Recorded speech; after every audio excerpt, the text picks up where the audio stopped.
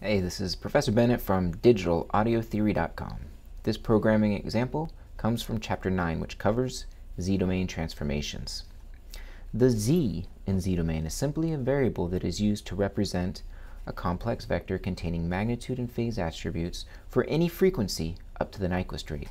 So, converting to the Z-domain means that we can analyze the frequency components and their relative contributions to the signal or system. For a digital audio system in the Z-domain, we can see how the system will affect the magnitude or phase of any particular frequency within a signal that passes through it. And for a digital audio signal in the Z-domain, we can see what frequencies are present within the signal and their relative levels. For this programming example, we will examine a comb filter. Now, these filters are so called because the magnitude response, comprising one or more magnitude notches, resembles the shape of a comb in which these frequencies are selectively removed or combed out. A comb filter is constructed by combining an input with a delayed version of itself. That's simple. The two parameters here are the amount of delay, which we will denote by K, and the gain or attenuation of the delayed signal, here denoted by A. In the following programming example, we will examine the impact of these two parameters on the magnitude response of a comb filter. So, let's start with A and K equal to 1. We're going to set the sample rate to 48K. Whoops. 48K. Then we're going to construct a frequency vector from 0 Hz up to just about the Nyquist.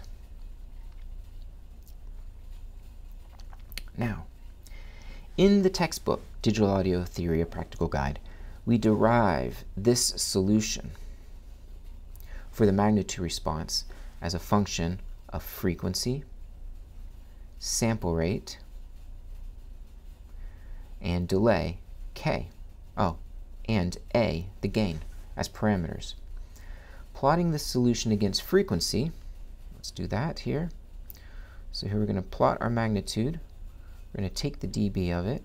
We're going to plot it against frequency.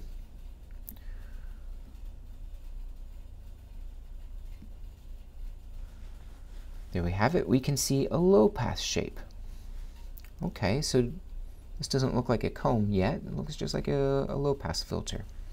But what would happen if we sweep the K variable? In other words, if we examine a few different ones. So here we're examining K equals 1. But let's look at K equals 1, 2, 3, 4, and 5. If we cycle through each of these and plot the corresponding magnitude responses, we'll see something interesting as K increases.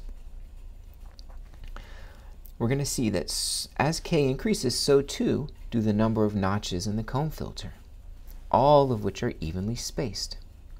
Let's go ahead and do that here.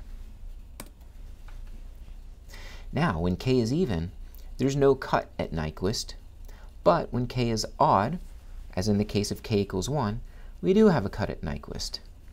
So let's see if we can see a couple of these individually.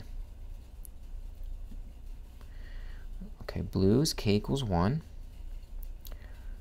Red here is K equals 2. Yellow is K equals 3, so we have a cut at a third band and a cut at Nyquist. Purple is K equals 4, a cut at a quarter band and a cut at 3/4 band. And finally, K equals 5 is green. We get 3 cuts. So you can see as K increases, so do the number of notches. And the spacing between these peaks and notches is also determined by K. It's simply our Nyquist rate over K, Fn over K. But let's also examine the impact on sweeping the gain. So here we're going to sweep A from -1 up to 1. Let's just stick with the constant K equals 4. so that the effects of A will become obvious. And again, we're going to plot it. We're going to recompute the magnitude response with our new A, and we're going to plot it against our frequency F. So the magnitude of A impacts the depths of the notches. So here we have A equals 1 has the biggest, lowest notches, going all the way to negative infinity. If we move up to A equals negative 0.5, we have only a notch of minus 6 dB. If we move up to A equals 0, this essentially becomes an all-pass filter. Why? Well, we're adding a delayed version, but that delayed version is turned all the way down to 0, so it's not going to impact the signal. Interestingly, when A is negative, the cut and boost frequencies flip-flop. So when we go from positive A, here we have positive A equals 1. Sorry, this one's negative 1, negative 0.5, and then when we flop to positive A equals 0.5 and A equals 1, we see that boosts become notches and notches become boosts. Sometimes this would be called an inverse comb. Okay, so let's use this comb filter for something practical. Clear everything out. We'll go over to our next programming example, 9.3.2. We're going to use a comb filter for the purpose of removing some ground hum. Now, ground hum can be introduced into an audio signal when there are multiple ground nodes within a circuit, and these could potentially contain, well, a potential between them. We can also introduce ground hum by electromagnetic interference that arises from electrical equipment or lighting. In either case, the symptom is the same, a 120 Hz buzz with strong odd integer harmonics. This type of noise can be addressed with the comb filter, which targets frequencies at specific intervals, just like a harmonic series. So let's assume a sample rate of 48K.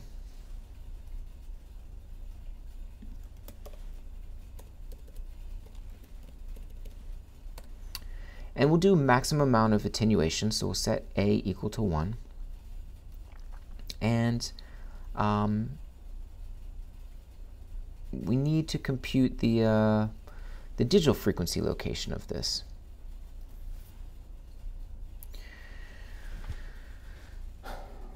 So the digital frequency of 120 Hertz out of 48K, whoops, not out of 48K, out of 24K, divided by the Nyquist, I'm sorry, is 0.005 pi radians. So we want to place a notch at exactly this location, whereby the magnitude or absolute value of h is equal to 0.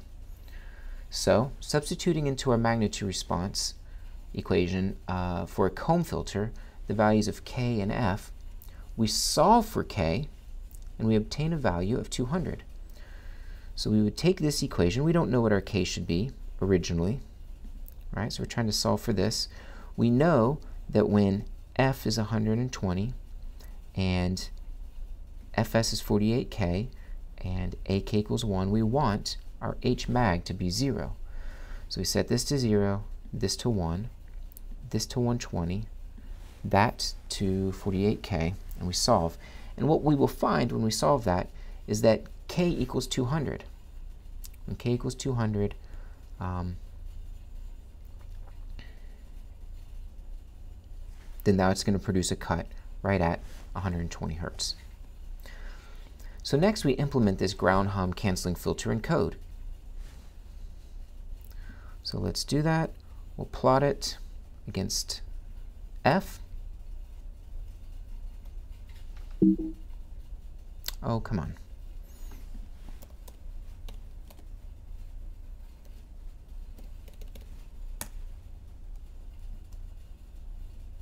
There we go. We can see that we're filtering out 120 Hertz. Here it is, right there, and all of its odd harmonics. 360, 600, 850, and so on. The next video is on designing and implementing notch filters. So until then, thanks for watching.